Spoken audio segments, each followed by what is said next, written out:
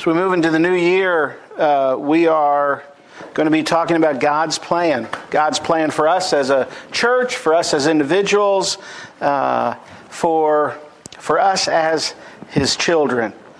And it's something that the Church Council has been working on for months. As a matter of fact, just about all of last year, about where does God want us and what does God have planned for us moving forward. And over the next few months that we're going to begin sharing with the church, and the Church Council is going to continue to focus and refine this process to be able to come to Woodland and say, this is what God wants of us. This is where God wants us. This is what He wants us doing. But there are just some absolutes that God absolutely wants from all of us, especially His children. And our scripture this morning, 1 Peter 1, 13 to 16. I'm using the New American Standard Bible today. It translates it, I think, most accurately for us and succinctly for us. So follow along as I read the scripture in 1 Peter 1, 13 to 16.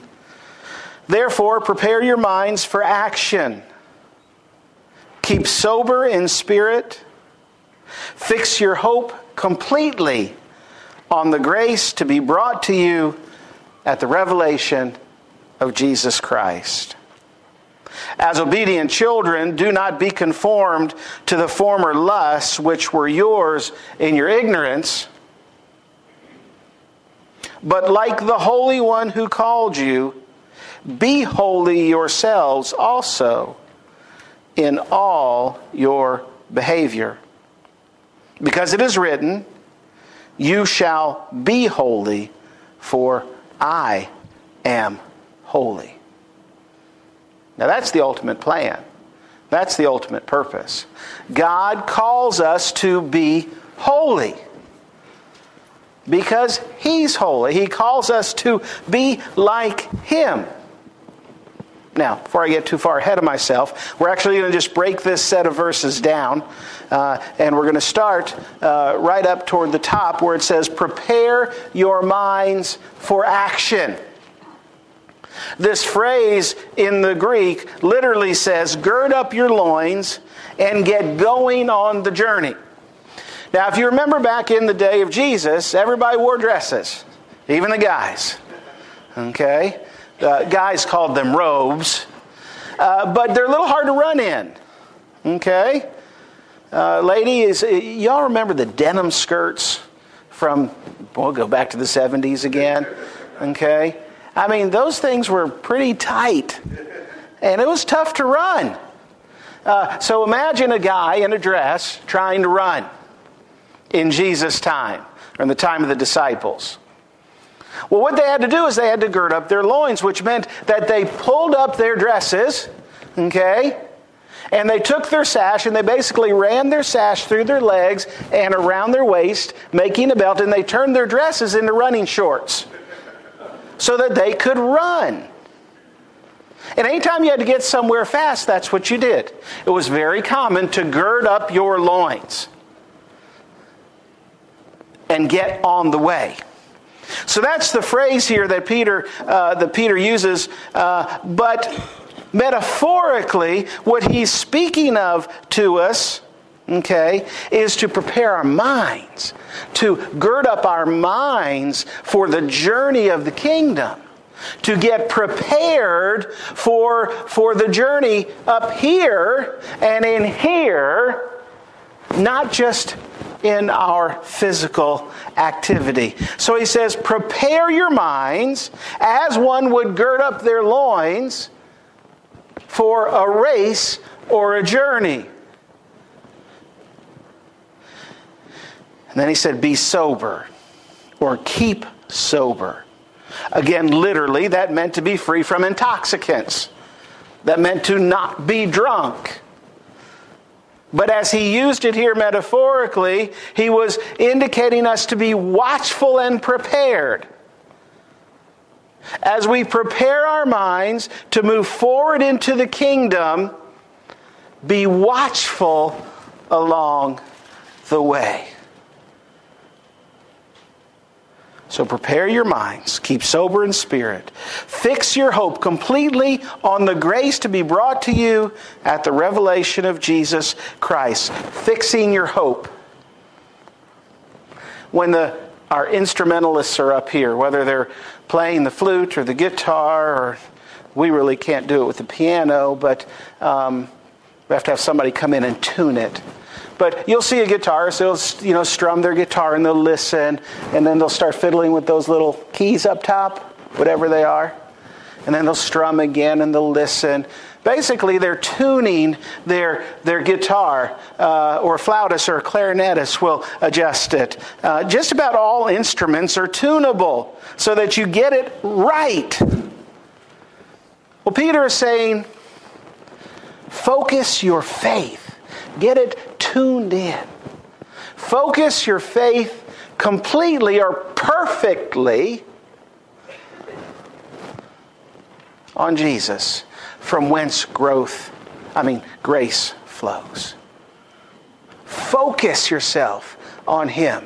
As you are preparing and being watchful along the journey, as you are moving forward in the kingdom's work, stay focused on your faith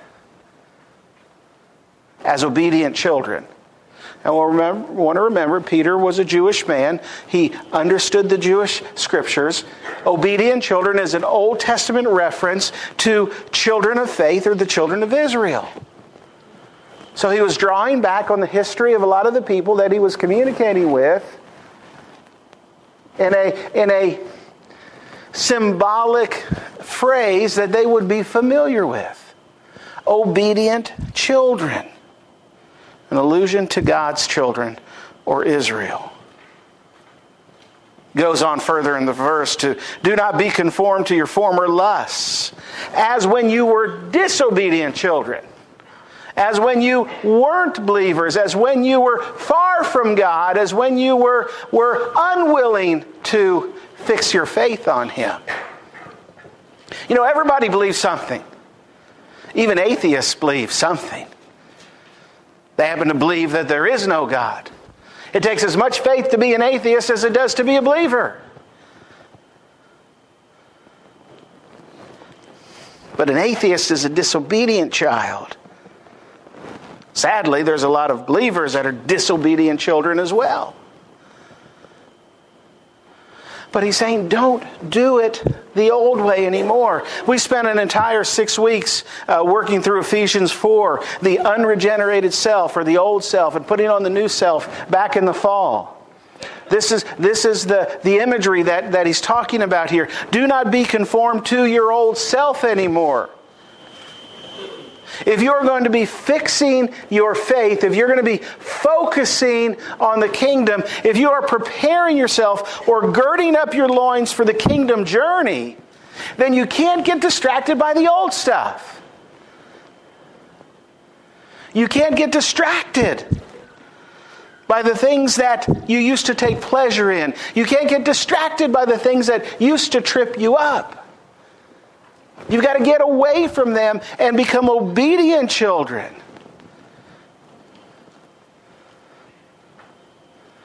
And then he begins to use a phraseology of holiness. And he says, but like the Holy One, be holy yourselves. Now that takes a little bit of unpacking. The other stuff's pretty straightforward. Okay? And yes, lifesavers work well to remember to be holy. But what does that really mean to us today? I mean, we could very simply say, well, be like God. Okay. Then I'm going to become invisible and indivisible.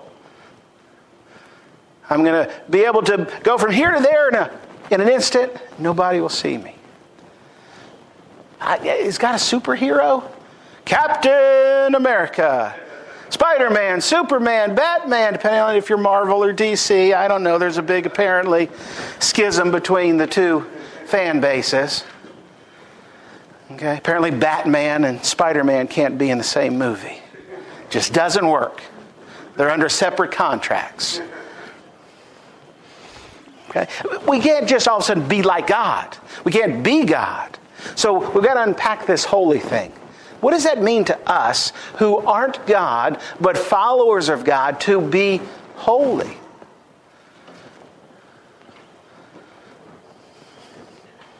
I don't think Peter's in error when he's challenging us to be holy.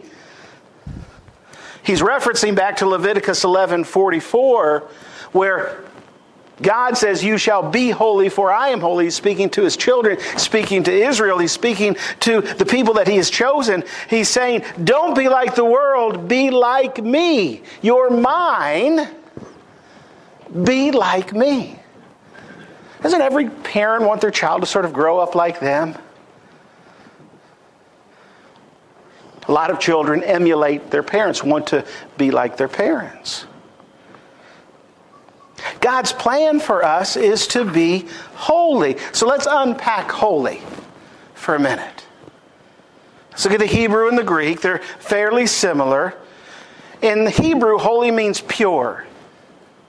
Means devoted, dedicated, separated, sanctified. When things were holy in the Old Testament, they were things that were set aside, purified, sanctified, most often for use within the temple. That's how people understood it. Priests and Levites were set aside, sanctified, purified to serve in the temple and temple rites. So the imagery for an Israelite was understandable. Holiness is purity. In some ways, holiness is perfection. Holiness is different than everything else around us. If you remember Zechariah, John the Baptist's father, as Elizabeth had become pregnant, and everybody was having dreams and visions about children and names and everything else, and he had been chosen by Lot to serve in the sanctuary and to make offering because it was his time, not only for his clan to be serving, but then he was chosen from the clan to serve in the temple proper. He had a vision or a visitation about calling his child John.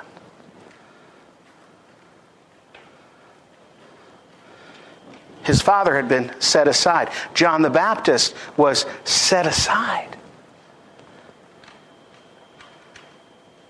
The rite of the Nazarenes or the Nazarites in the Old Testament, for a period of time, you were purified and set aside for a purpose for God. So holy in Jewish thought was understandable. In Greek, it wasn't too far off, but there was this concept of cleansing oneself from defilement. Some of you are familiar with the Essenes, a sect of Judaism that left Israel and went out to the desert. They're responsible for the Dead Sea Scrolls and a lot of holy writings. They were particularly connected to ceremonial cleansing. Washing the body, washing the hands, washing the feet, in an attempt to be holy.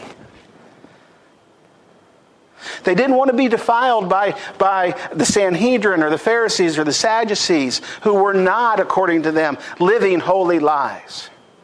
They didn't want to be defiled by the community, by the larger groups, by the city, by the world, so they left and they moved to the desert to be cleansed from defilement.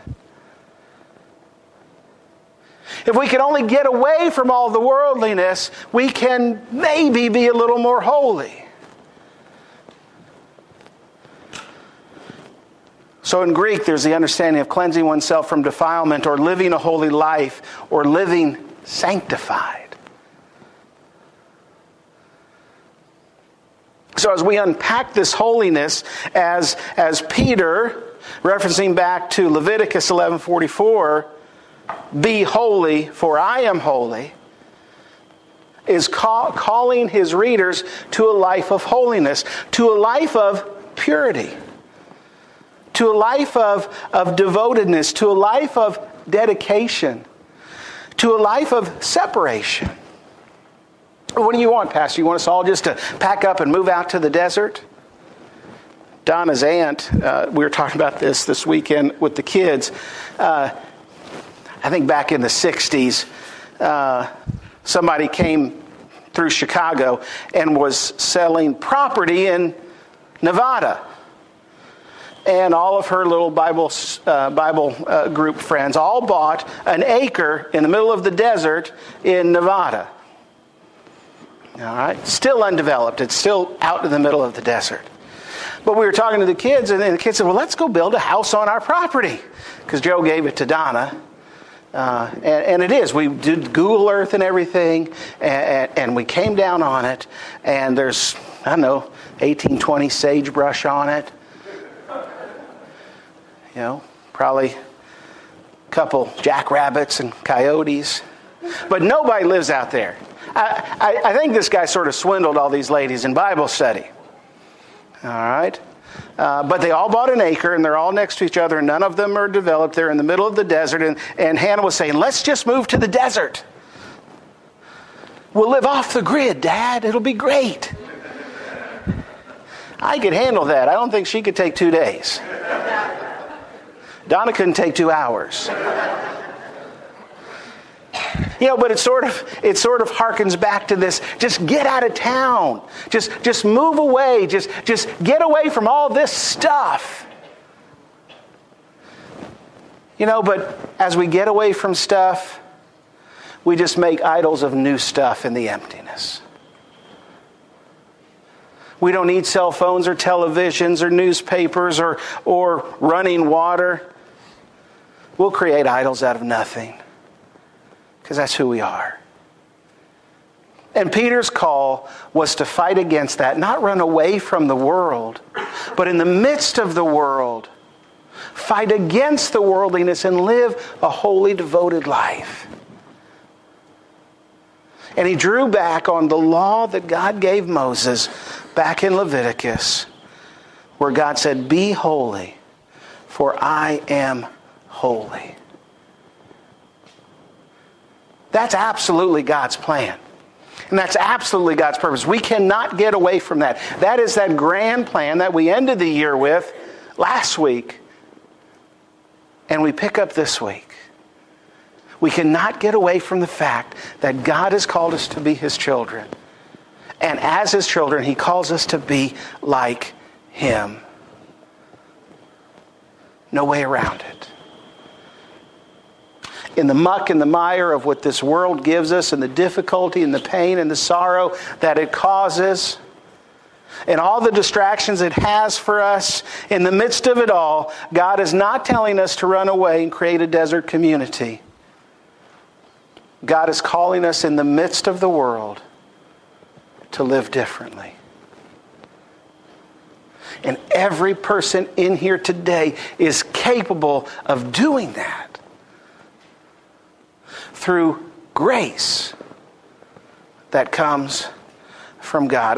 I've retranslated verse 15. Let me read verse 15 again from the NASB. It says, but like the Holy One who called you, be holy yourselves also in all of your behavior. I've retranslated it or paraphrased it in a way that made a lot of sense to me. And I hope it does to you too. Listen to verse 15 in my version as I read it. Live a holy, cleansed life, being sanctified by God, to be like God, pure holiness. In the midst of that verse is our job and God's job. God has a promise to us to sanctify us, which is continually growing more like God every day as we live our life of faith. there is this instant of salvation and this lifetime of sanctification. But it's all God's work.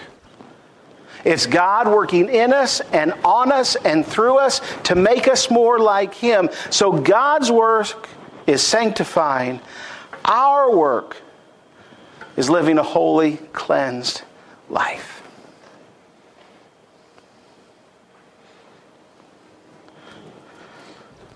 Have any of you ever been sprayed by a skunk before? Smell doesn't go away right away. Can't just throw your clothes in the washing machine, because everything for the next month that you wash in that washing machine will smell like skunk. Now they've got all sorts of tricks, tomato juice and all of that stuff, but I can go out and play in the mud, and I can come in, I can take a bath, and I can wash the mud off. But if I get sprayed by a skunk, that's going to stay a while.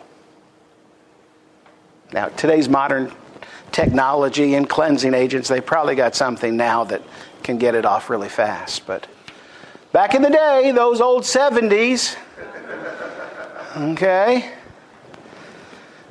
your mom would scrub you with a lava bar. Anybody remember lava bars? Which basically took the first 2 or 3 layers of your skin off. All right? But it did a pretty good job of cleansing. But if you got sprayed by a skunk, clothes went in the garbage. And you washed and you washed and you washed and you washed, hoping to get that smell off. You know what? The world just permeates, reeks of sinfulness. And we are in the midst of it every day. And we go home smelling like it.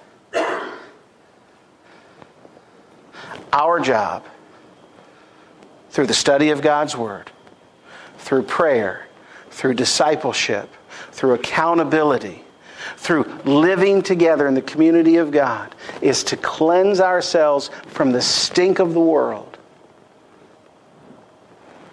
and to let God do His sanctifying work in us.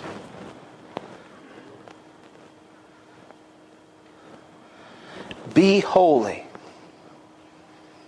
Pure, devoted, dedicated, separated, sanctified, cleansing oneself from defilement, living a holy life, living a sanctified life.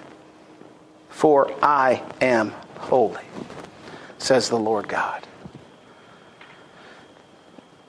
So that's our big umbrella as we move forward into 2018.